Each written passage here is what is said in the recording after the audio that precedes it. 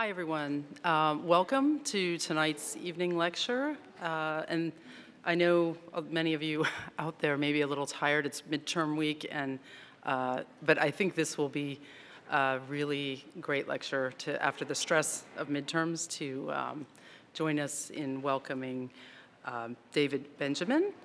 And his lecture is entitled Black Box. David Benjamin is the founding principal of The Living.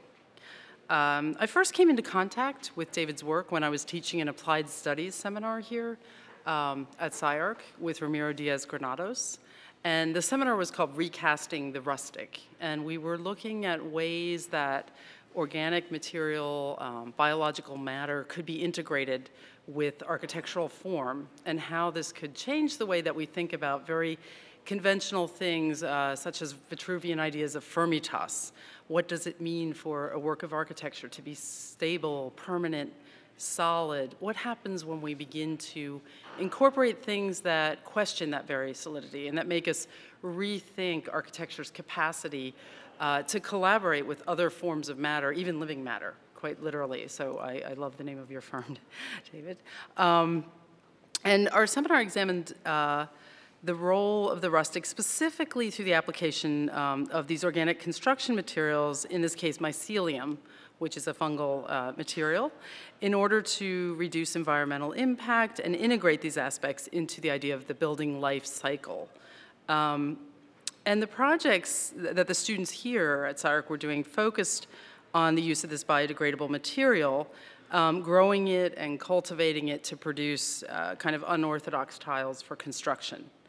And so a primary example and inspiration for us, of course, was The Living's PS1 project, the Hi-Fi Tower, that was constructed at PS1, a really impressive work of a 13-meter high tower, custom made with compostable bricks.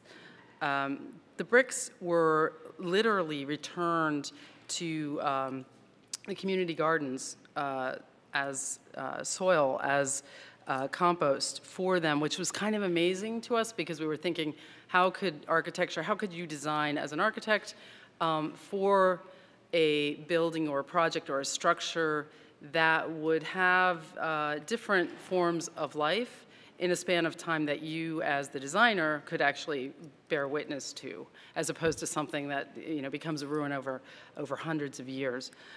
So for us, this was a really extremely important project that inspired a lot of the work that came out of the seminar. And I think I really look forward to seeing David's whole body of work and some of the other projects that I think raise these questions in different ways, not always literally with organic matter, but also in terms of algorithmic work and how computation can also be used to engender some of these effects of fluctuating architecture. So David is, as I said, the founding principal of The Living, and he's assistant professor at Columbia's Graduate School of Architecture, Planning, and Preservation. He and the firm have won many design prizes, including the Emerging Voices Award from the Architectural League, the New Practices Award from the AIA in New York, the Young Architects Program Award for the Museum of Modern Art in PS1, as well as a Wholesome Sustainability Award. His clients include a very impressive list: the City of New York, the Seoul Municipal Government, Google, Nike, 3M, Airbus, BMW, the Miami Science Museum, and Bjork. It's a very list there. Recent projects include the Princeton Embodied Computation Lab, which is a new building for research on next-generation architecture technologies that I'm hoping we'll see tonight. Pier 35 EcoPark, which is a 200-long floating pier in the East River that changes color according to water quality. And the aforementioned Hi-Fi, the branching tower at MOMA PS1. The Living combines research and practice, exploring new ideas and technologies through prototyping. The studio's work embraces complexity at the intersection of ideas, technologies, materials, culture, humans, non-humans, as well as the environment. Focusing on the intersection of biology, computation, and design, The studio has articulated 3 frameworks for harnessing living organisms for architecture, and these are biocomputing, biosensing, and biomanufacturing. The studio welcomes rapid change, embraces design with uncertainty, and develops rules rather than forms, and designs with unknowable forces. So with that, I would like to ask you to welcome me in joining David Benjamin, welcoming to SCI-Arc. Thank you.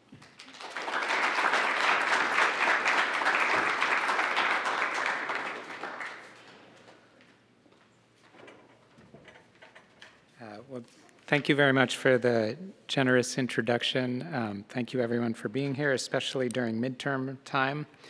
By the way, it sounds like a fascinating seminar. I'd like to learn more about the seminar that you mentioned. But it's a particular pleasure for me to be at SCI-Arc, where I've always kind of felt an affinity for the kind of adventurousness, ambitiousness, and experimental nature of the design and research. So today I want to kind of talk about a method of practice that we've developed at the Living that maybe starts with the idea that buildings and cities could be considered living, breathing organisms. We think that it's interesting and productive to imagine them to have metabolisms and to live in complex ecosystems with interconnected loops of ideas, technologies, materials, politics, culture, humans, non-humans, and the natural environment. And in this sense, you know, we could consider each one of those players to be a loop in this kind of interconnected ecosystem. And maybe each loop doesn't really have its full meaning when considered alone. Or to put it another way, each loop kind of gains its traction and its meaning through its interconnections. So we could also think of the loops as projects. And in this sense, each project and our collective projects, by that I mean the collective projects of our studio, The Living, but maybe our collective projects as a discipline, all of our projects together, maybe those also only make a certain amount of sense through their interconnections. And maybe also each topic of research, each obsession, only makes sense through its interconnections to other topics, to other people's research and obsessions. And so in this context, tonight I would like to focus on these kind of 3 areas of our own practice that we believe are interconnected and that have a kind of feedback. And these areas are research, books, and buildings. So I'll start with research, and to give you a little bit of a flavor, I'll describe how over the past several years we've been exploring prototypes for bringing architecture to life through a variety of digital technologies. So we've created projects like this, a kind of glass that breathes in response to people, combining sensors and information. This is a project called Living City. We've created a facade that glows and blinks according to air quality and human interest in the environment. In this case, we're combining environment and public space in the city of Seoul, South Korea. We've created a wall that displays real-time social media graffiti, combining a version of robotics with public debate. And this is a kind of exploration of how robotics could be a little bit less top-down and a little bit more bottom-up and emergent, drawing these pictures that emerge over time and are not predetermined but respond to real-time social media feeds.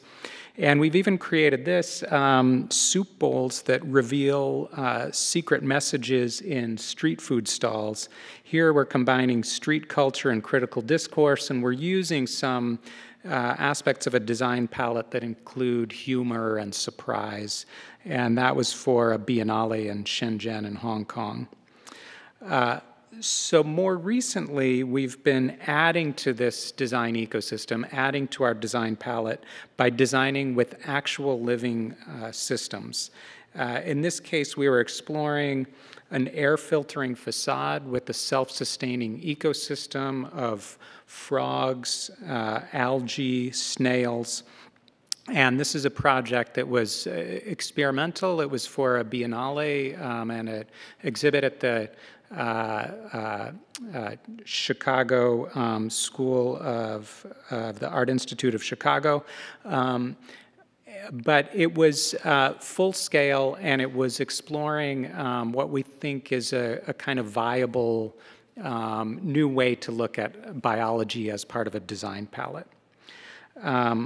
So in this sense, a lot of our recent work and much of what I'll describe tonight involves looking at this fertile intersection of architecture, computation, and biology, often with a focus on trying to uncover new possibilities for sustainability in the built environment. At this point, I should note that, of course, architects have been inspired by biology for hundreds of years. You know, we all know this famous book by Darcy Wentworth Thompson. But I'd like to argue that biology of today is very different than biology of 100 years ago. It's now possible to do things like this, grow cells in isolation on an acrylic chip instead of within a living organism. It's possible to visualize the neurons firing in a tadpole, a living tadpole, in real time through a technology called quantum dots and incredible microscope images. It's possible to take a look at this, which we could never do before, which is stem cells communicating with one another and determining whether to grow into skin tissue, heart tissue, or bone tissue. And in this collaboration that we've done with a biologist named Lars Dietrich at Columbia, we've been studying the way bacteria grow in biofilms with very complex three-dimensional shapes, and we've been applying some of the latest techniques of computation, such as computer vision and machine learning, to try to encapsulate that complexity, the way this complex 3D form materializes in the world, to encapsulate that in a kind of computer model with the idea that maybe that could be the start of designing with it. So despite this kind of research and close collaboration with some biologists, I should note that I feel like the more I learn about biology, the more we learn today and collectively about biology, the more we see how complex it is and how much we still have to learn about it. And it's in this sense that I think, and I'm going to kind of argue a little bit in this talk, that design with biology may involve design with a black box, design with forces beyond our control, design with uncertainty, and a kind of new approach to design that is less about a kind of top-down precision and more about a responsive, adaptive, kind of emergent condition.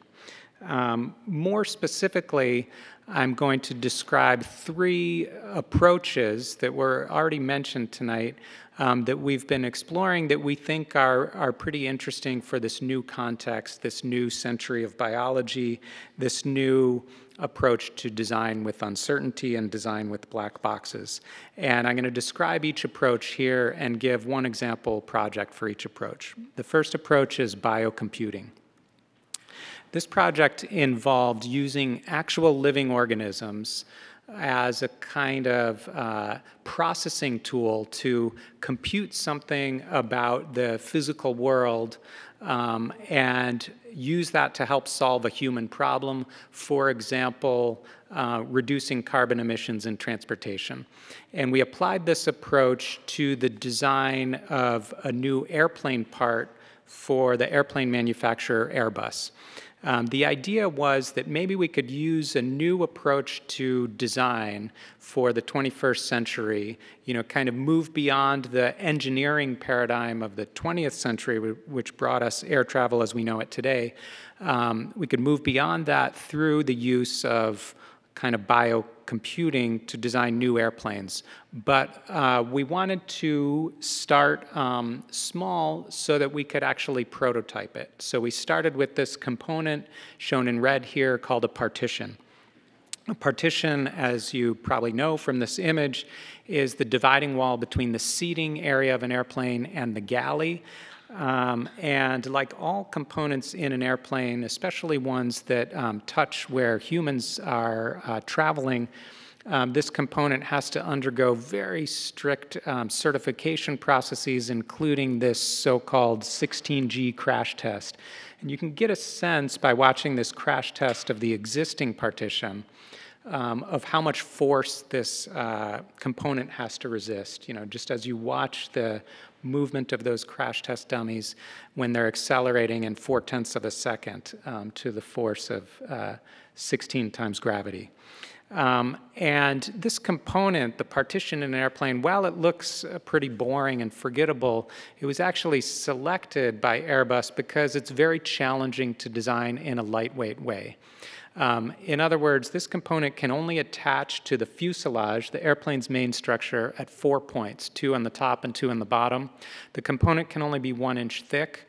The component has to hold this fold-down seat, which you saw on the previous slide, you know, that cabin attendants are seated on, and that creates a very asymmetrical load because the seat is hanging off of one side. And on top of that, according to recent regulations, a partition has to have what's called a stretcher flap, which is this inset shape here, where you have to be able to take an injured passenger from the seating area, put them on a stretcher, bring them around the corner out to the door, and to do that and get the turning radius you need to be able to remove this part of the partition. That's a challenge because according to human intuition and rules of thumb, that area that you have to remove is exactly where you'd want to put some cross bracing. So for all of these reasons, it's a difficult component to design in a lightweight way. And it's here that we turn to a kind of new way of looking at the problem, and more specifically, we turn to the process of growth of the living organism called physarum, also known as slime mold. So physarum grows in networks that are efficient and redundant. So they start out in this kind of center point that you see in yellow. They're growing out to reach sources of food, which are these white dots, and they create a kind of network of links between the dots that's efficient and redundant. It's efficient because it uses a small amount of material or a small amount of lines to connect the dots, and it's redundant because you can remove many of the lines individually, and the system as a whole can route around the problem. And so when we started looking at partition designs, we thought that maybe this kind of efficient and redundant network would be a good way to compute a solution to a partition, the structure for a partition. So we created an algorithm based on the slime mold growth that would start with a very dense network of lines and slowly remove the ones that were less necessary, reinforce the ones that were more necessary, and create a pretty complex network that's connecting the dots of a partition, which mean connecting to the points where it's attached to the fuselage, connecting to the points where it's holding the fold-down cabin attendant seats. At this point, when we had an algorithm that was based on this natural growth process, we turned to a kind of version of artificial evolution, you know, sometimes known as genetic algorithms or evolutionary computing, to generate, evaluate, and evolve literally thousands of design options. Each one was a complex adaptive network. Some of them were better than others at solving the problem. The idea was to explore a very wide design space of possible options and uncover solutions that are beyond kind of human intuition and human rule of thumb, human linear thinking. So in this kind of data analysis, we're looking at 10,000 data points. Each data point is a possible partition design using different techniques of data visualization and kind of number crunching or data analysis to uncover a set of designs that are really good at reaching this or getting close to the 0, 0 point, where that means low weight on the x-axis, low displacement under structural load on the y-axis, and you can see a kind of trade-off curve between being really good at one and less good at the other, and vice versa, or being kind of somewhere in the middle. The important thing to note is that this is a technique that uncovers a lot of possibilities that we think can kind of enhance the human designer's ability to discover new possibilities. So this was not only a kind of theoretical exploration. We actually intended at this point to build a partition and test it. And at this point, we decided to use a kind of condition of a lot of natural systems, which is run it again at a different scale. And so as you see on the left, we have the kind of problem setup, the outline of the partition, all of the dots that we need to connect. In the middle, we have one example of a network of crisscrossing black lines that create a structure for a partition wall. But then on the right, you see that each black line can in turn be made of hundreds of tiny red lines. So it's a kind of multi-scalar operation. So here, zooming in, you can see it again. Instead of making the black bars out of tubes or solid material, we make them out of a kind of lattice of tiny bars where each tiny bar can be sized at a different diameter according to how strong it needs to be. It's kind of like bone growth, where bone gets denser in some areas and more porous in other areas. So like many of our projects, we were aiming in this case to kind of push the limits of some new technologies, see what might be possible with biocomputation and this kind of process of artificial evolution, but also create it, make it, bring it into the real world with today's techniques, technologies, and equipment. So we use some kind of advanced metal 3D printing, a new alloy that Airbus has invented that's good at 3D printing lightweight airplane parts, and kind of combined this operation of a new type of advanced design, a new type of advanced fabrication, a new material, to create a partition that was significantly different than the partition that's flying today, that's higher performance in some measurements, including it's about 50% lighter than the existing partition and even a little bit stronger, but most essentially that we built and are currently testing and certifying to fly in today's existing airplanes. So it's that combination of kind of reaching far into the future for possibilities, but grounding them into what could operate with today's constraints that defines a lot of our work and research. 2, biosensing. So by this I mean using living organisms as detectors of certain conditions in their environment with the ability to respond accordingly. For example, in order to detect environmental quality and make that legible to humans and to the public. So this project started with a prototype in the East River of New York City with this floating network of lights. Each light was actually a transparent tube that was half underwater and half above water. Underwater, we had a variety of sensors. Above water, we had a dynamic set of lights. In our initial prototype, this was made of electronics, digital sensors, the kind of material of the Internet of Things, we now call it. But recently, we've been exploring adding to that design palette living organisms. And more specifically, I mean adding mussels, you know, the shellfish mussels. And it turns out that mussels, as you can see in this sped up video, open and close their shells as part of their normal metabolism. They're basically breathing dissolved oxygen underwater. You can see here that they're kind of pulsing around. They're not moving far from where they're based, but they're opening and closing their shells, and that's why you see that movement. And it turns out that the rate and the amount that mussels open and close their shells is an incredibly sensitive and sophisticated detector of water pollution. And that allows us to take a living mussel, glue to one side of its shell an inexpensive magnet, glue to the other side of the shell a Hall effect sensor, which you can get for about $2. A Hall effect sensor is just sensing magnetic field. And in this way, you can kind of harness the natural metabolism of a living organism to be a better sensor of water pollution for about $2 worth of components than a $10,000 dissolved oxygen sensor.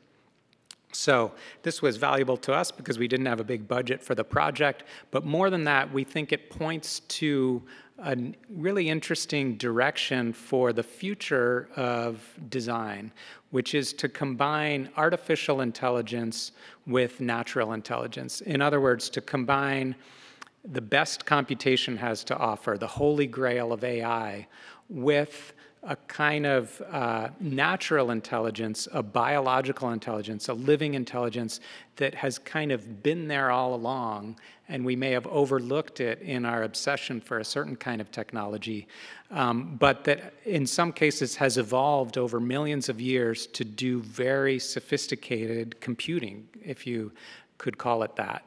And this combination of using kind of the best of the computer and the best of the living natural world, we think is a really interesting territory for a variety of projects beyond the one that we are exploring now.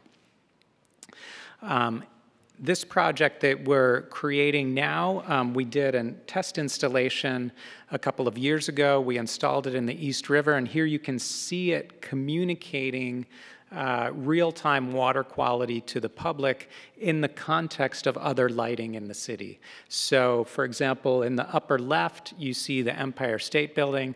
That's dynamic lighting in the city. It changes once a day. It shows things like holidays and Mariah Carey concerts. And down on the lower right, you see a different kind of lighting in the city that's changing more than once a second. It's displaying invisible conditions of the environment, like water quality, like presence of fish. And the kind of proposal, even though it's a very small installation, is that we're prototyping the possible future building envelopes of the city, a kind of public display of information that could be on our buildings, on our facades, as part of our skyline in the way we occupy the city. So here's a video of the early test installation. You see a kind of tipping point in the data, and the lights change colors because the water quality is it goes from being worse than a week ago to better than a week ago. And in this kind of spirit of our prototypes, our research, our experiments, and what's possible for the future of architecture in the built environment, this small-scale prototype has since grown into a bigger commission by the City of New York to make a 200-foot-long floating pier of dynamic lights that at this point looks like it will go into construction late next summer.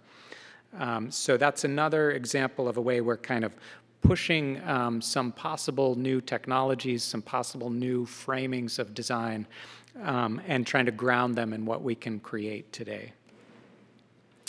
3, biomanufacturing. By this I mean using living organisms as tiny factories to generate, to basically manufacture the building blocks of our buildings and cities. As we heard before, this was an idea about the use of mycelium materials. It was a proposal originally, a kind of competition entry for the MOMA PS1 Young Architects Program competition.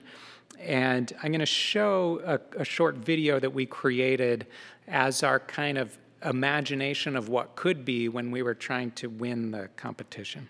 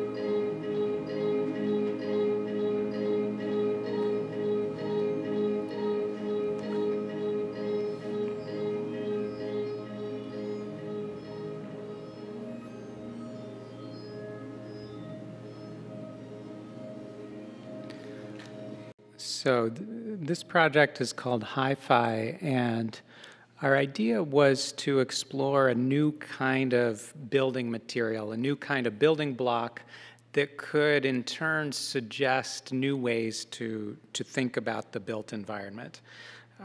In some ways, we thought of the project as growing out of the Earth's natural carbon cycle. This is the kind of endless loop of growth and decay and regrowth. And more specifically, we were interested in the possibility of maybe starting with low-value raw material, like starting with waste, shown in the center, instead of starting with plants, shown on the left. Maybe spending very little energy to convert raw material into building blocks, rather than what we normally do, spend a lot of energy converting raw material into building blocks. Then making a building, a useful building, and at the end of the useful life of that building, returning all of that matter, all of that physical stuff to the carbon cycle instead of having that physical stuff, that matter, sit in a landfill for hundreds or even thousands of years. So another way of describing it would be to temporarily borrow from the carbon cycle and return back to the carbon cycle as we think about how we would make our built environment. Sounds far-fetched, and of course it is a little far-fetched, but our kind of insight here was, again, a living organism, and this is a microscope video of mycelium growing in kind of branching root-like structures. So this is a part of fungi, a part of mushrooms, and you can see how it kind of grows. It has a certain logic. It's very interesting formally, but actually we were less interested in the form than the potential for this material to be a kind of glue, a kind of binding, because you can take mycelium, combine it with agricultural waste, not the high-value part of agriculture, so in this case, not corn kernels that could be eaten, but just the waste of agriculture, a corn stover, which is the chopped up corn stalks and husks. And you combine them together, as you can see here in this sped up video, in about 5 days it grows into a solid object in almost any shape that you can create a mold for. And this is a line of research that had been going on for a couple of years by the time we discovered it, and I think there's more interesting stuff that's come since we've used it. But our idea at the time was to take this material and create a building block for architecture, to create a new kind of brick. And that hadn't quite been done before. People were using this material for packaging. They had other possible uses for it, but there hadn't been an example of large-scale outdoor structural use of this material at a kind of big or at least medium scale. So we set about trying to test that. And in order to test that idea, we had to do a lot of physical testing. Here we were working in a strength of materials lab at Columbia University, testing the compressive strength of a single brick, testing the strength and performance of a small assembly of bricks. And we were doing this partly as research, but also partly out of the kind of practical need to make a structure out of the material. Because, and it seems obvious now, but it was a funny moment of revelation, our structural engineers at Arup, a great collaborator on the project, told us that if they were going to do the structural simulations for the project, they would need to put this form in the computer and specify the material, and they very quickly discovered that there's no drop-down menu item for mushroom brick in their software. So we had to do this physical testing in order to create a custom material profile in order to do this simulation and kind of engage the normal part of architectural design. On the first iteration, we had these red areas, which meant that the structure would move by 30 inches or more under hurricane force winds. But over time, as we designed simultaneously at the scale of the material, we were changing the ingredients that we were feeding into one of these molds. We were designing at the scale of the brick, changing the shape of the brick, and also simultaneously designing the overall massing, the form of the building, in order to gradually improve the performance and get into a kind of realm where everyone thought we had a safe structure. Another thing we realized about the material is that it's very different on the outside than the inside. And for us, this meant that we wouldn't be able to create a complex macro 3D shape. We wouldn't be able to create a complex massing by cutting the material on site, the way you can do with some materials. And this led us to another part of the design process, which was creating a kind of micro algorithm, a subset of the design system, where we were trying to solve two problems at once. The problems were a fitting problem, because every course of bricks was a different length. So the question was, how would you create a system where you could fit a kind of fixed number of sizes of bricks in every course of different length? And the second problem we had was a stacking problem, because we needed a system that would ensure that every brick rested properly on 2 bricks below it, with 2 inches of overlap on each brick below it. And that was a problem that was easy to realize we had to achieve, easy to describe, but hard to execute when we had 10,000 bricks in a structure that was a semi-complex shape. So we used computation, kind of wrote custom algorithms in order to solve this problem.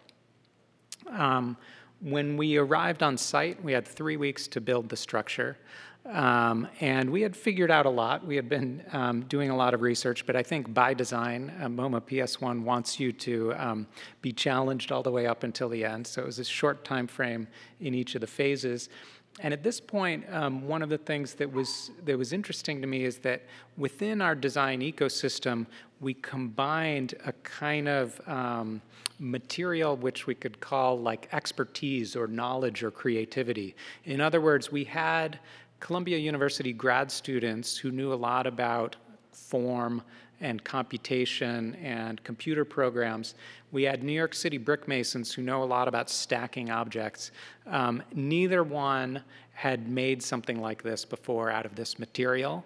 And so into this kind of complex design ecosystem, we had not only a new material, not only a living organism, not only a process of computation, but this kind of human element of labor, expertise, and problem solving that was really interesting to see play out. And here I should note that everyone who worked on the project was paid fairly, which is not always the case with these PS1 installations. And I'm saying that, not only to, add a relevant footnote, but also to say that this kind of thing is important to our design ecosystem as well. We're thinking not only about the material scale, not only about different methods of design, not only about a bottom line result in terms of reducing waste and carbon emissions, but we're thinking about how a new process, a new technology, a new material might engage things like labor, expertise, fairness. And in the end, we were able to construct what I think of as a kind of medium scale test of this idea. So it was a structure that was about 40 feet tall, made out of about 10,000 bricks. Here you can see it in the context of the glass and steel buildings of Manhattan in the background and the traditional clay brick buildings of MoMA PS1. It was a structure that seemed at once kind of familiar, but also strangely new. And it was a structure that we were interested in exploring not only for the technical performance of the materials, although that was certainly important, but also maybe for the atmospheric capacity of the materials or the creative capacity. What would it be like to stand inside a building made out of this material? What would be the qualities of light and shadow and texture on this material? What would be the kind of experience of foreground to background? How would it frame the natural environment? What would it feel like and smell like even? But of course, the ultimate test of any PS1 project is its ability to host a party. And this was the first Saturday of that summer, and the kind of thrilling but terrifying moment when 5,000 people came into the courtyard to hear electronic music, and they were touching our structure and crawling on it and climbing on it, even though the museum promised they wouldn't do that.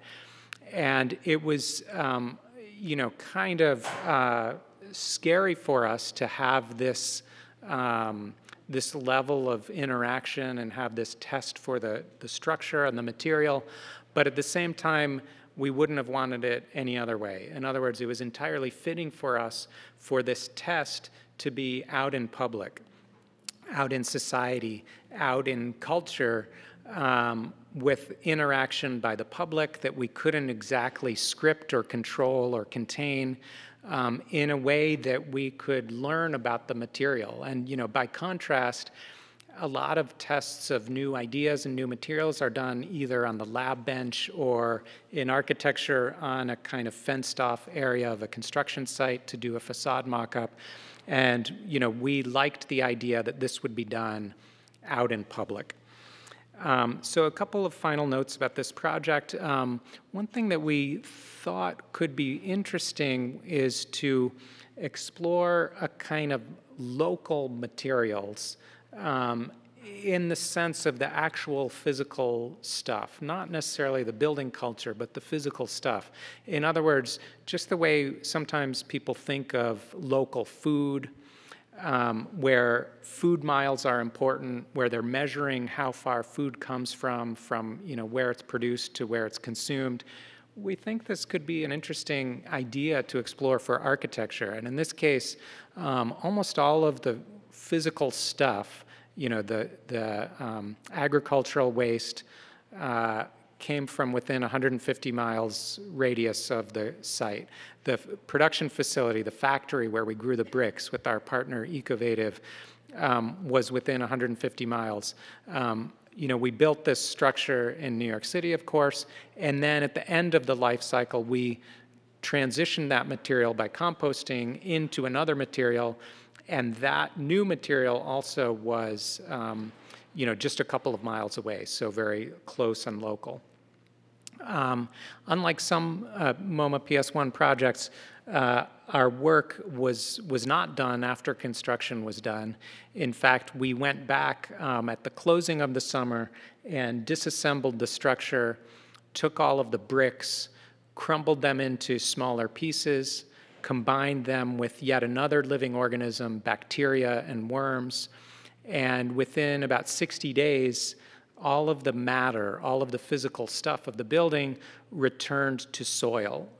In fact, high quality soil that could be used for New York City tree planting, but also for community gardens, which in turn was growing new food. And that's a kind of register of how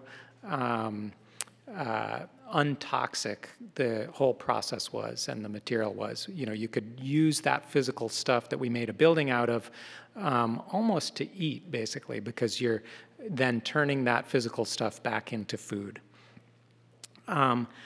Again, we're looking for a kind of deeper insight or a bigger idea for the project, and this is one that we were kind of left with, and that's that maybe, you know, as architects and other designers, we should think about designing to disappear as much as we typically think about designing to appear. And that kind of idea, we think, could both be, it could lead to new measurements of sustainability, new ideas for sustainability, but also we think could unlock new creative possibilities for architecture. Okay, so now I want to quickly describe two other loops that we were kind of working on at the same time. And, you know, so what I've just described is, you know, what could be fit into a kind of category of research, although the boundaries are kind of messy. And at the same time we were working on this, we were also working on books and buildings. And I'll describe those both, you know, very briefly, not in the same detail as the research. But I think it's worth noting that books operate on a kind of different register than most projects. They kind of give us a different perspective. They involve a different kind of thinking, a different kind of design. They move at a different pace. And we were working on 2 books at the same time as some of these projects, and I want to just give you a little bit of a flavor of what we were thinking about in those books. And both of these books are coming out very soon.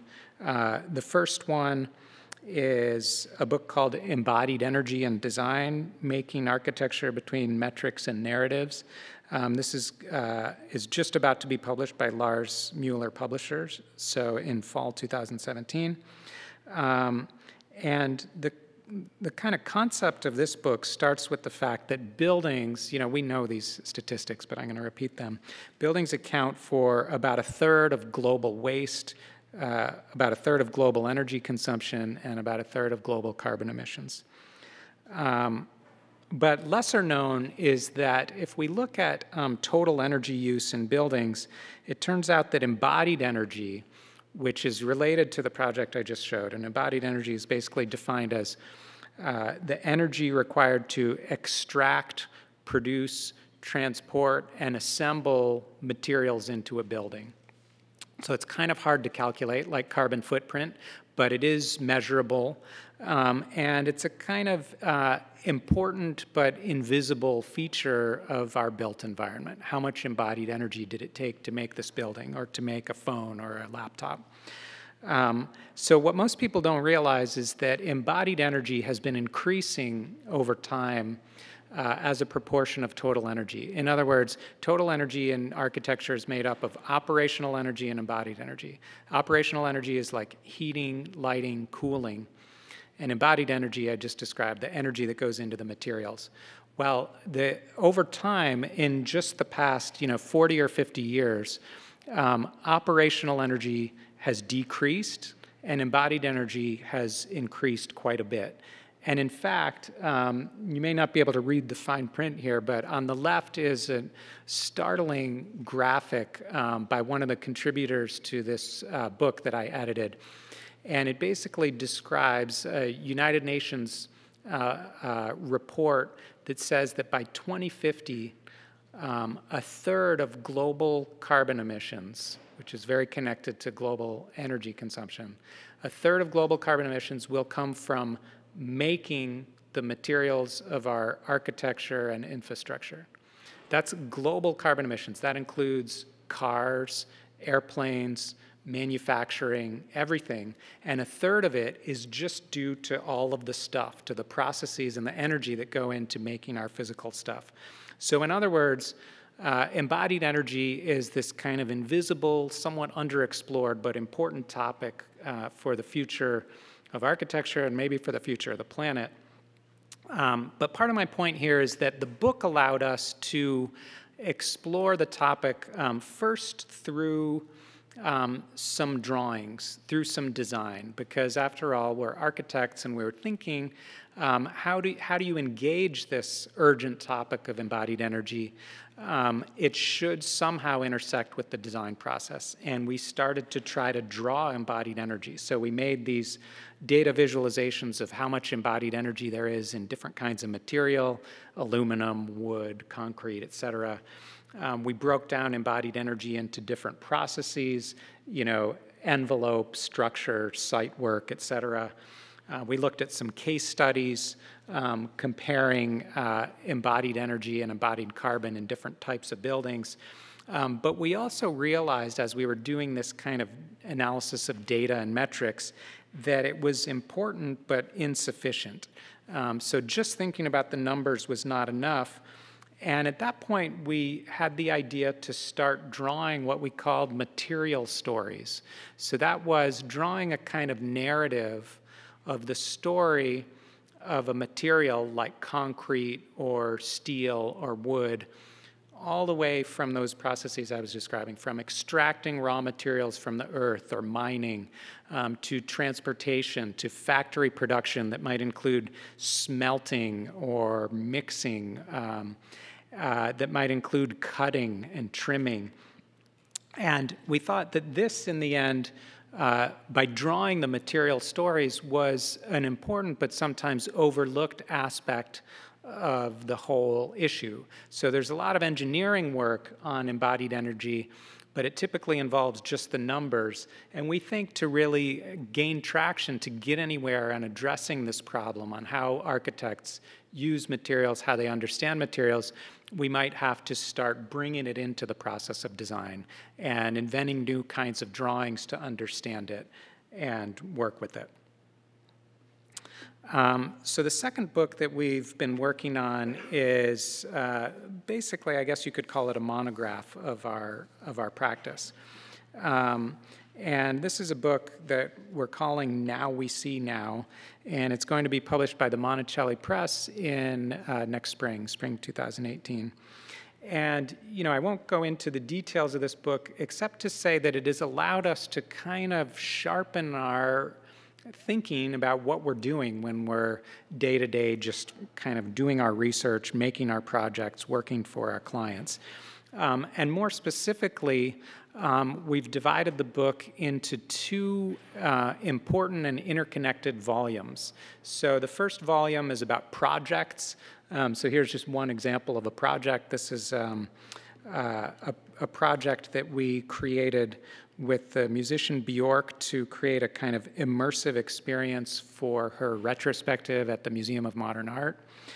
So the first part is projects, and the second part is research. And we think of them as these kind of interconnected loops, of course, like my theme, but as two really important kind of factors and areas of our effort in our design studio. So the project, you know, I think, you know, you might imagine as kind of typical representation, and the research projects I'll show in a second. But so, you know, to give an example of a project, we're kind of showing a little bit about our process over time, thinking about how to create this immersive experience in collaboration with a musician who authored a song, with a filmmaker who created a, you know, really interesting music video, and then we were the third party creating a physical space, a room.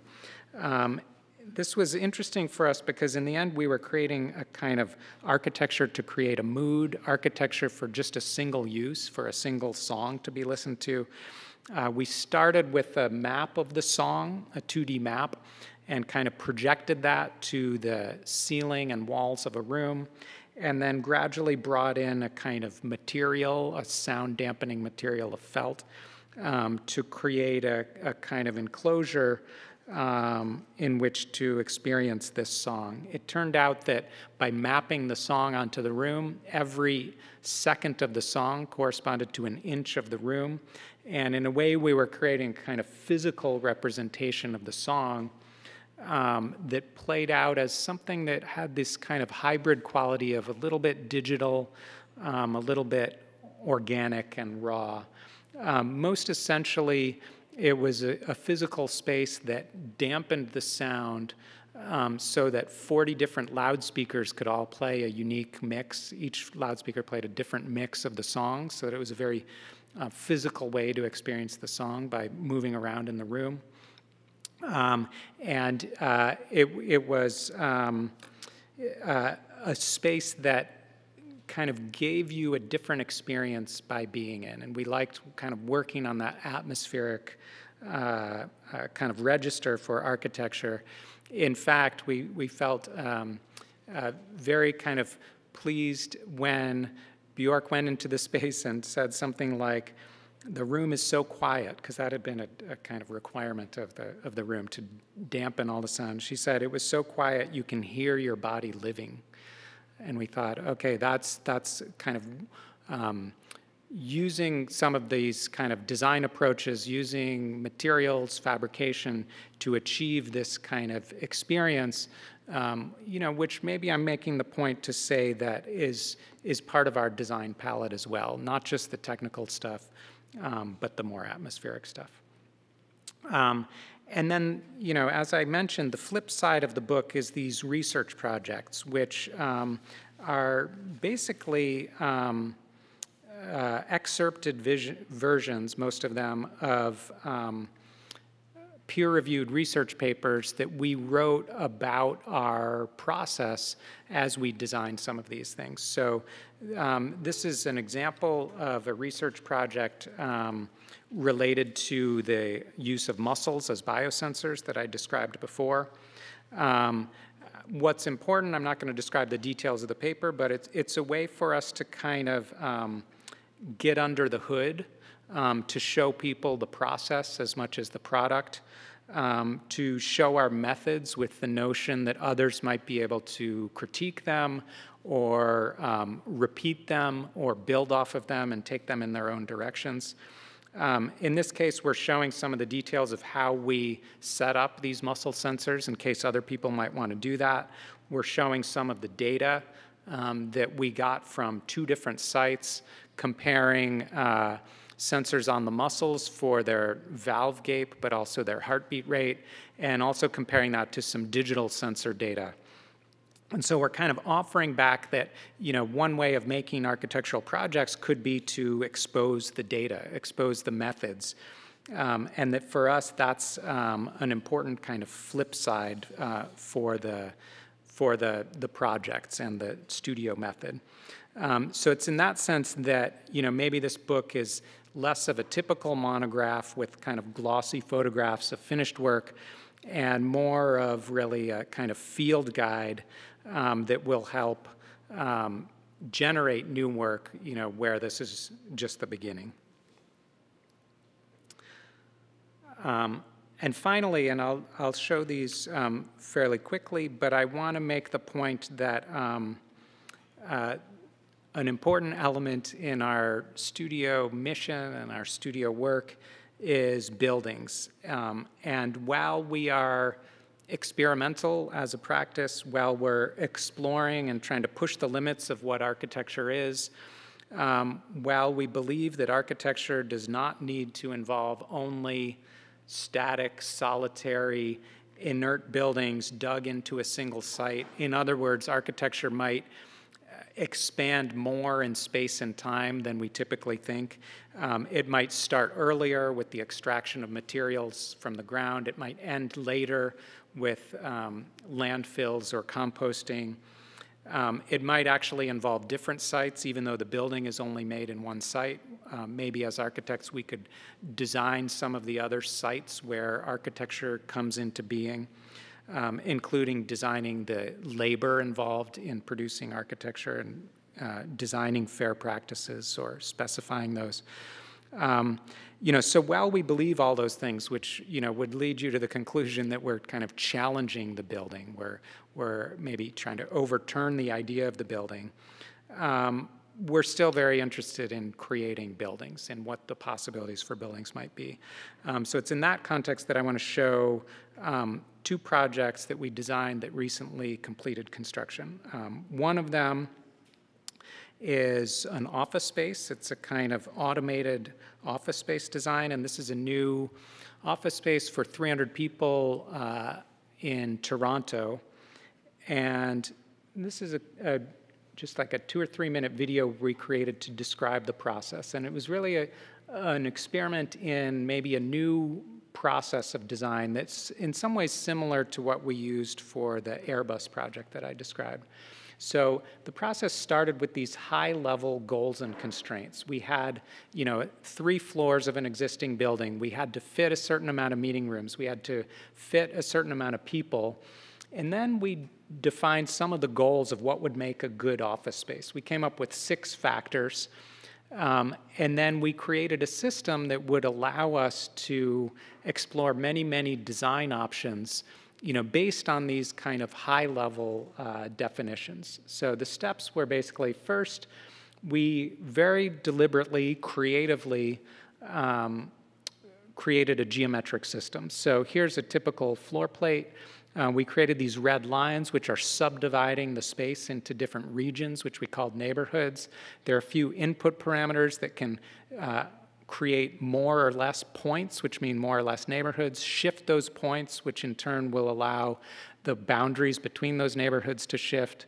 And we basically get a kind of generative geometric system, which allows for a lot of different floor plan layouts. Then we designed and deliberately created 6 different goals. One of them, actually 2 of them, were based directly on human input, on human experience that's not normally rated or scored. We asked every person what did they want to be near in terms of other teams and equipment. We asked every person what kind of work environment do they want. And those were the 2 goals. Any floor plan we could measure for how well it was meeting those criteria. We also measured things like buzz, where the areas of a lot of activity, and do we have enough of those, and are they spread out? We measured daylight. We measured distraction. Of all the people sitting at desks, are they going to be distracted in a given floor plate design by people walking by? And finally, we measured views to the outside. So in this space, we thought it was going to be important to have views to the outside, even if you didn't have direct daylight.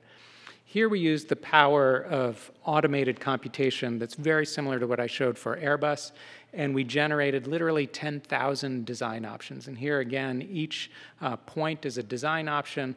We can color code them according to certain types of design solutions.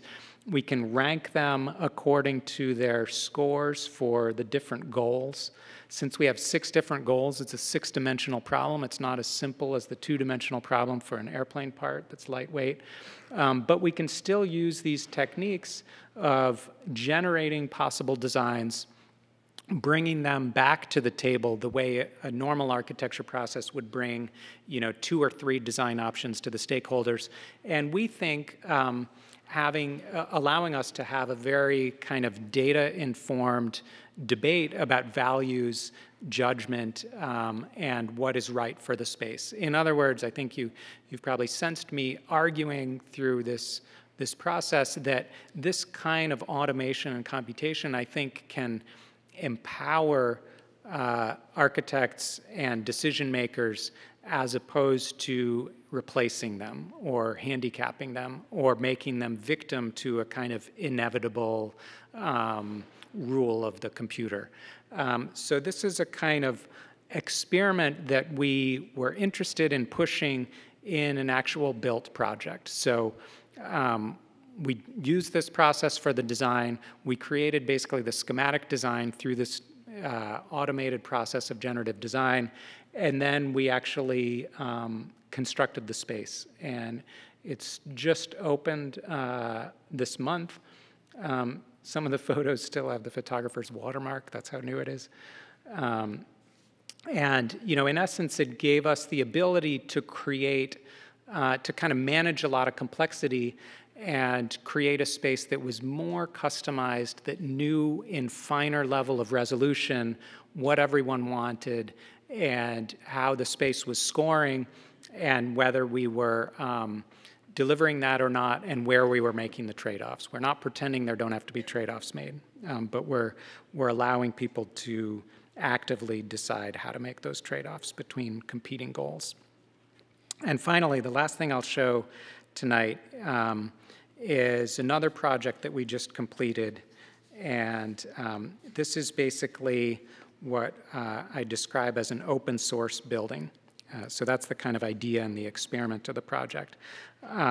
More practically speaking, it's a new building for Princeton University, for their School of Architecture, but also their School of Art and the School of Engineering, for research on robotics, sensors, and what they're thinking of as everywhere that computing gets physicalized in the world. And that's why they're calling it the Embodied Computation Lab. So it's a place where computation gets embodied or gets physicalized in the world. So if you've ever been to the Princeton campus, you know that the main architecture building is the red shape shown at the top. And the architecture lab has existed for many years. In fact, it's been the site of a lot of architectural experimentation in the past, including Buckminster Fuller's first geosphere and some pioneering work on energy analysis and environmental analysis and daylight analysis. And the idea of the project was to see if we could fit, 21st century research on architecture into an existing building, which was basically a converted horse stable. And we did a lot of studies and in the end recommended that much of the existing stable be taken down and a new structure be constructed, but part of the building remains, shown as exhibition here on the right. And that, although there were a lot of programmatic requirements, our conclusion after studying a lot of different program ideas was that the best space for today's needs and the needs in 5 years and the needs and equipment in 20 years or 50 years, the best space was basically a big, open, flexible space. And furthermore, we thought that it was important to recognize that this was a building where there was going to be research on buildings. And we thought that just as, in the biology department, researchers use a microscope, like an electron microscope or a confocal microscope, as their instrument to learn new things. Maybe architects and engineers, when they're researching buildings, should use a building as their instrument. So we really designed this less as a single functional fixed structure and more as an evolving, open-ended structure for experiments to be conducted on in full scale, kind of in real time. So another way of thinking about it is that we designed a structure that was deliberately incomplete. It was designed to be completed over time by others. So just as in open source software, the author might release a certain module of software, but structure things so that others will contribute and update it and upgrade it over time. That was the idea with this building. And that specifically played out, as you can see in the lower right, where we made a kind of 2/3 enclosed structure and about 1/3 open frame. We also designed several areas where systems or components were intended to be swapped out. So here, the heating system for the radiant floor on day one was coming from the waste heat of the building next door.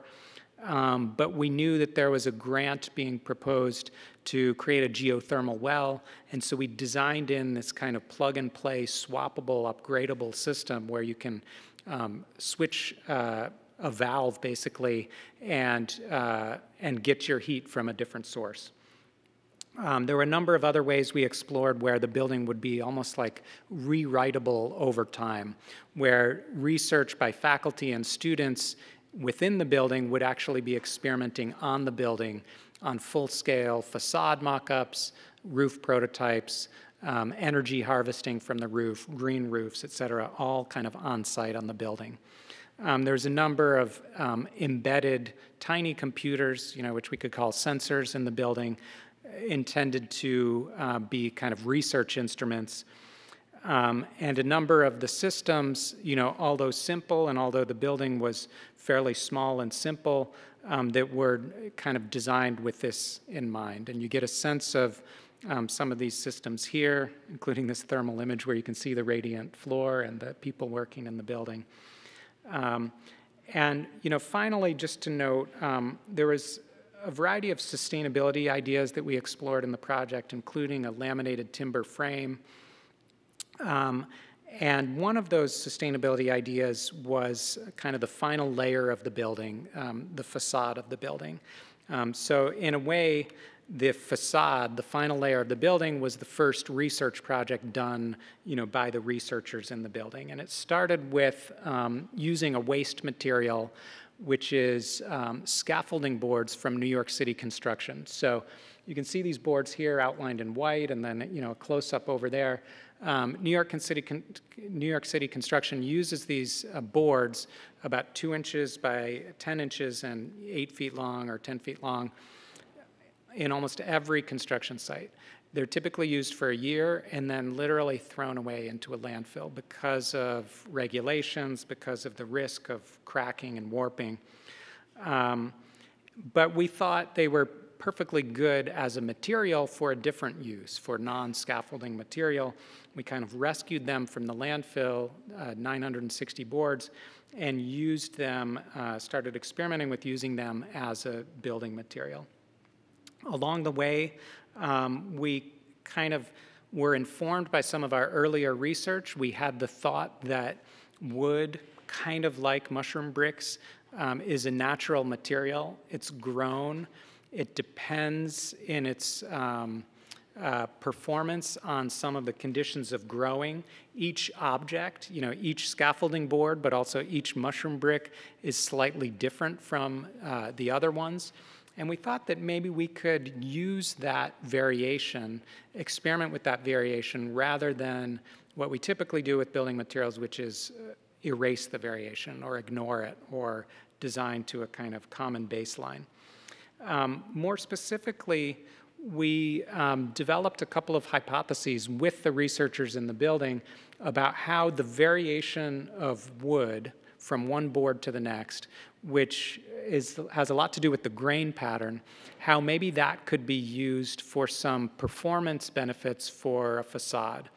And I won't go into the details, but the two hypotheses were, one, as you can see on the top, if there are micro contours in wood, like where the grain exists, then maybe those can trap air and actually act as a jacket, like a parka, for a building, a kind of invisible layer of thermal insulation. Most buildings lose some of their heat through the contact of wind along a facade, and maybe this geometry that could happen naturally in some materials like wood could provide additional thermal insulation.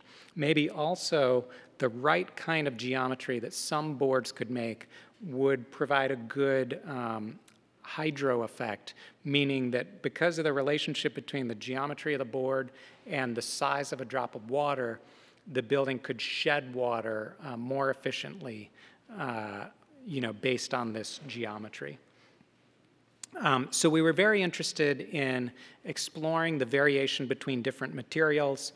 We were also interested in experimenting with some fabrication techniques, some computation techniques, and we kind of combined that all in a kind of strange hypothesis to look at every board and use some new techniques of machine learning to detect where the knots were. So every board is different than every other board, in part because of their knots and grain patterns. So maybe we can identify the knots and grain pattern that are unique to each board. And maybe we can do that not just by hiring an intern and having them go through and circle the knots and rate the grain pattern, but by training a computer to do this for us. So we started out by having a human rate about 1,000 samples. And we set up a basic website. You can see the website here, and you get the idea, right? So you see a square picture, and you click a single button. So you're not circling anything. You're not telling the computer where the knot is. You're just rating individual square photos. Well, it turns out after just a few samples and building on the same technology that detects images for Facebook and Google, you can train a computer to be pretty good at not only determining whether a board has a knot or not, but also where it is.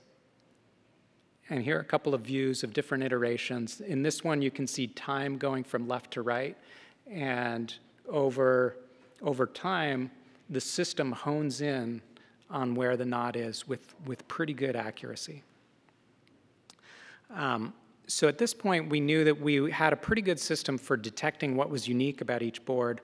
And then we decided that we could kind of connect this to an action. So wherever we thought there was a knot, we decided to do a fabrication technique that we became interested in because it would reveal the natural properties of the board. So it was CNC, but not milling, which is kind of heavy-handed, removes all aspects of the wood, in the determined area.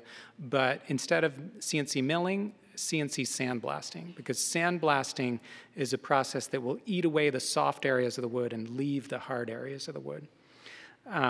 So we trained the computer to detect the knots. We built a custom CNC sandblasting machine. And the process of treating each of the boards was something like this. We would, kind of look at a raw board, do some first passes of revealing some of the features, and then hone in on these red lines, which is the kind of tool path for where we were going to sandblast. And the results, looked something like this. Here's our, software for running that we created, a sandblasting machine that we created with a kind of fabricator and collaborator. And in the end, figured a way to create a really interesting material effect, apply it to the facade, reveal kind of the unique story of a natural material, and I think that's my bigger point here, that materials could be thought of as being, having variation, and we could use that variation, or at least design with it, and maybe use it for performance benefits. And then, you know, like the other projects, we took this from a concept and some prototypes to a design for a facade, and here we're using a kind of patterning across the whole south facade. And here are some of the boards installed on the building, kind of offering a unique appearance, an experiment in building performance, an effect that is kind of at once familiar but also strangely new in the context of kind of other living materials. And here are just finally a few photographs of the constructed project. You know, so with that, I'll kind of just offer a few observations at the end. You know, in a way, we think of this building as a research project in itself, but maybe all buildings are research projects.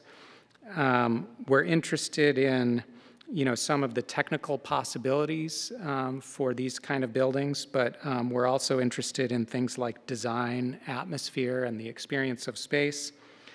And ultimately, at least with this project, but maybe as a general trend of our research, we're interested in what it feels like to live in this strange new architecture that will be occupied by humans, non-human organisms, so biology and machines simultaneously. Thank you.